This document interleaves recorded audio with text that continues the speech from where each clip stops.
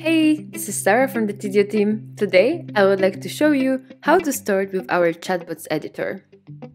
To enter Chatbots editor, click on the bots icon on the left. Now, you can edit one of the chosen bots templates or create a bot from scratch.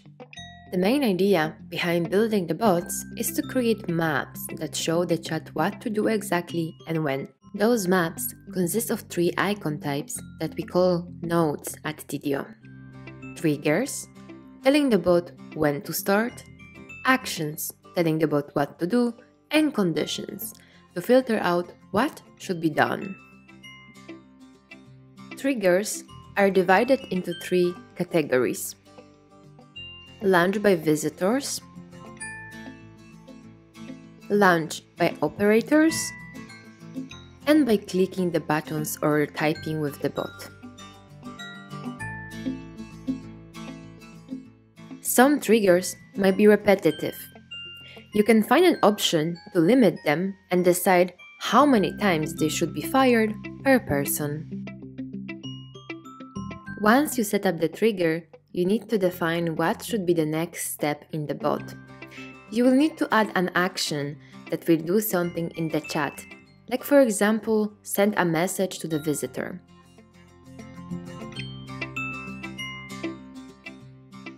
Since it is a map, you need to connect the icons, and the connection needs to be done in an orderly manner.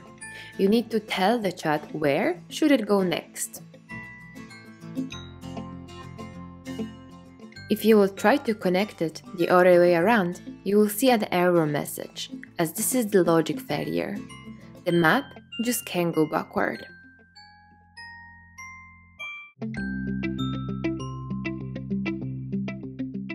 Sometimes, you might need to branch out the bot. So, before sending an action, you need to check something, like for example, whether the visitor provided the name.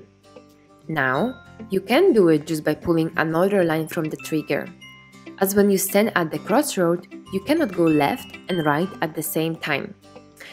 You will need to add a condition that will check if something is set on the visitor, like for example, a name.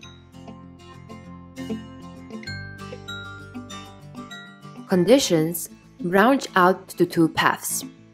If the condition is met, you can select a yes or no path. In this case, we are checking if the visitor provided the name. Now, let's pull a no path from the condition.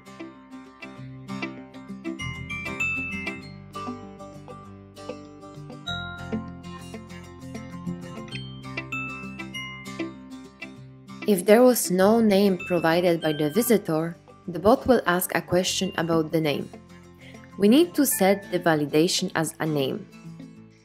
And since the visitor is providing the detail, we need to save it also as a contact property. We want to save the contact property as a name.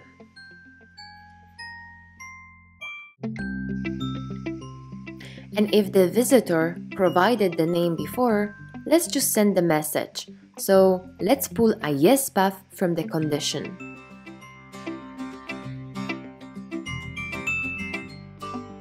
We can also add the name to the message, as the bot allows you to add the contact properties that you saved.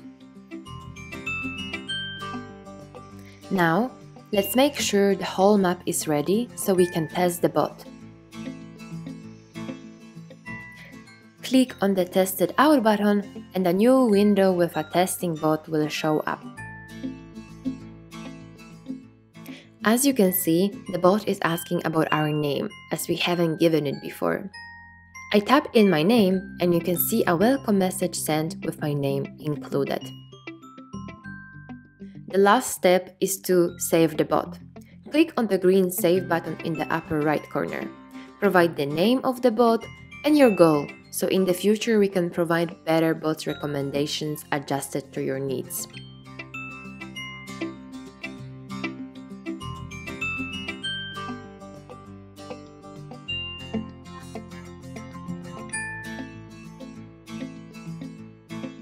Awesome! Your bot is now ready. You can find your bot anytime in the My Chatbot section. Thank you for staying with us. Don't forget to check our website and more resources on our help center. Till the next video!